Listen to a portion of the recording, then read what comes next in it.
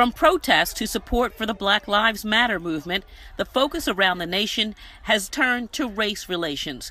People are looking at the role race plays in this country. Companies are looking internally. We've seen since George Floyd was murdered, our requests for services triple. Anthony Newman is a consultant for Baltimore Racial Justice Action. He says people have been in a hurry to sign up. People have the urgency and are looking for a direction to go into and what's the next step.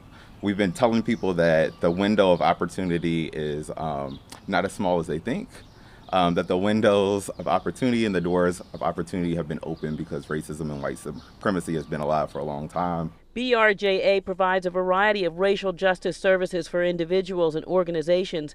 Dottie Burt Markowitz helped found the organization in 2003. She says their focus is teaching anti-racism. We ask for an agreement of a contract of at least a year, sometimes 2 or 3 years, where the training is followed up with deeper assessment of the organization, consultation, particularly with leadership, sometimes individual coaching. John Nethercutt is the executive director of the Public Justice Center, an advocacy organization providing legal services to low-income people on a number of issues. We're a white-led and predominantly white organization, and even though we've been in this work for a long time, I'd say back around 2013-14, I and others in the organization became aware that we really need to understand more about racism. Nethercutt says they have been working with BRJA ever since, and the events of the day make it even more important.